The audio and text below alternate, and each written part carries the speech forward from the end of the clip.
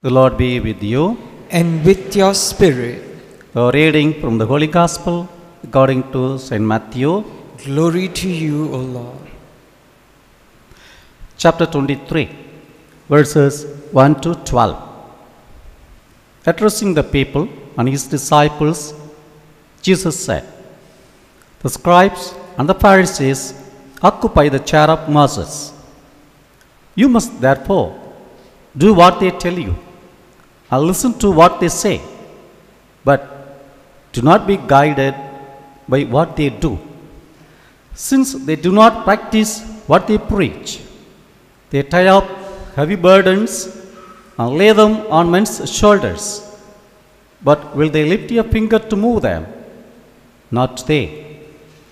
Everything they do is done to attract attention, like wearing broader phylacteries and longer tassels, like wanting to take the place of honor in banquets and the front seats in the synagogues, being greeted obsequiously in the market squares, and having people call them Rabbi. You, however, must not allow yourselves to be called Rabbi, since you have only one master, and you are all brothers. You must call no one on earth your father, since you have only one Father, and he is in heaven. Nor must you allow yourselves to be called teachers, for you have only one teacher, the Christ. The greatest among you must be your servant. Anyone who exalts himself will be humble, and anyone who humbles himself will be exalted." This is the gospel of the Lord. Praise to you, Lord Jesus Christ. My dear brothers and sisters, today we are going to reflect on these readings. First reading from Malachi, second reading from 1 Thessalonians, and the Gospel from Matthew. All these three readings speak about only one theme, that is, practice versus preaching. Second, humility versus titles. First one, practice versus preaching.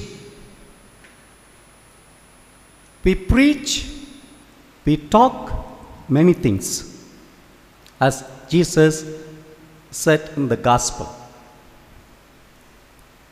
People say so many things, speak so many things, promises so many things, but coming into practice, nothing. That's why our politicians, not only here, even in India,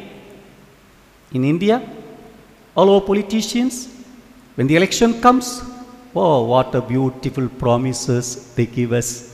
So beautiful promises, attractive promises. But once they come into power, they forget. Coolly they forget.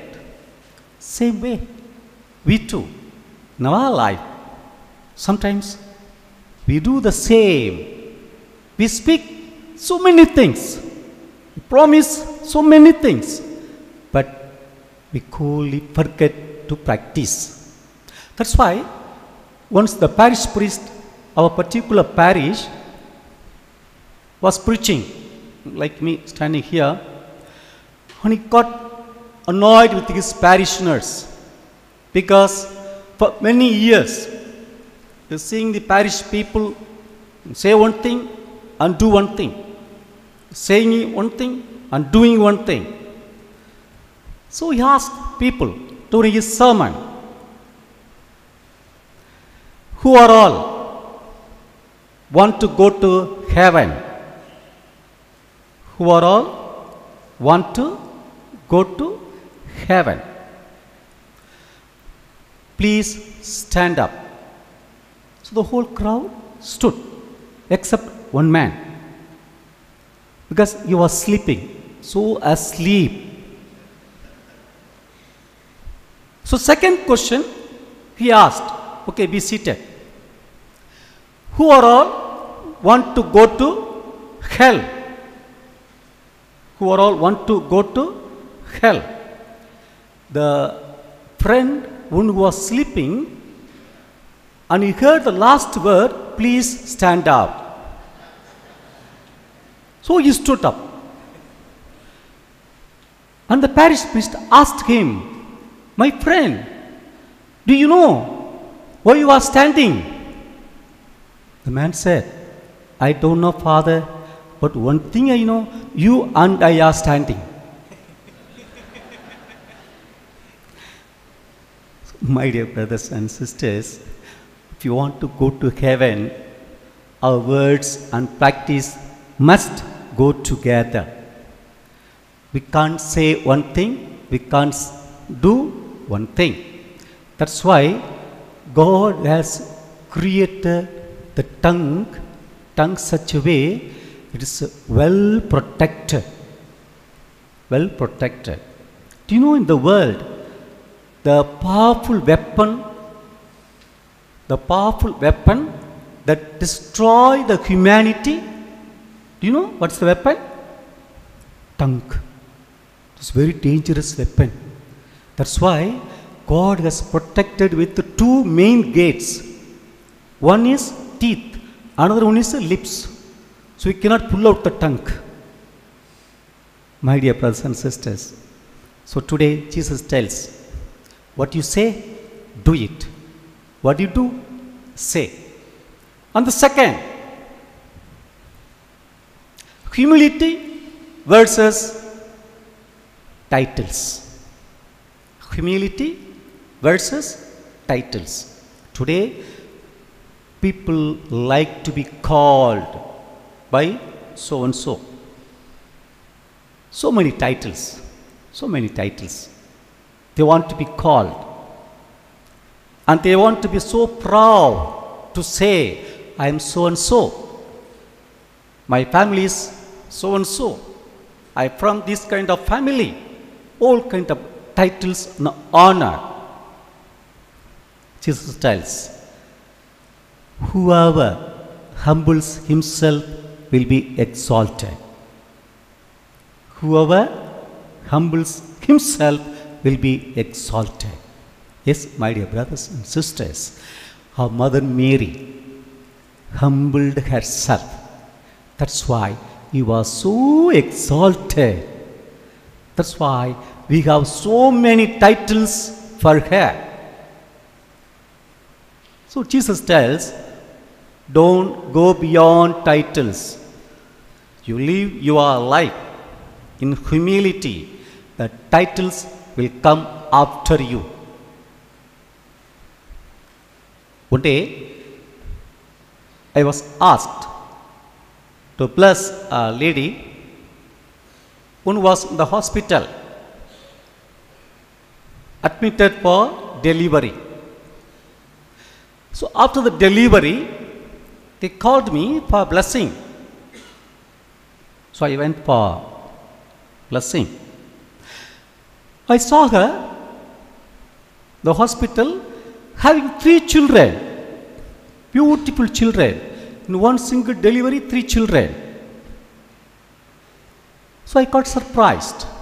So I asked her, hello, my dear, how is it? One delivery, having 3 children. And she is so humble enough to say, Father, I love Holy Family. I always pray to Holy Family. So they offered me 3 children. And I told her, better you have not prayed before the apostles.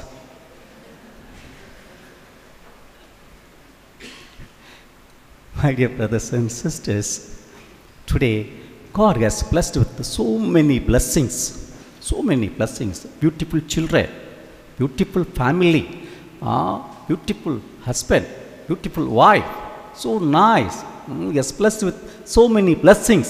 Always He is blessing us. But do we accept all those things in humility?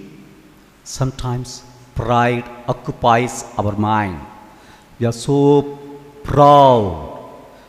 That's why God's blessings does not stay on us. It goes away. So my dear brothers and sisters, today Jesus tells us, what you preach, practice. Humility must overtake the titles.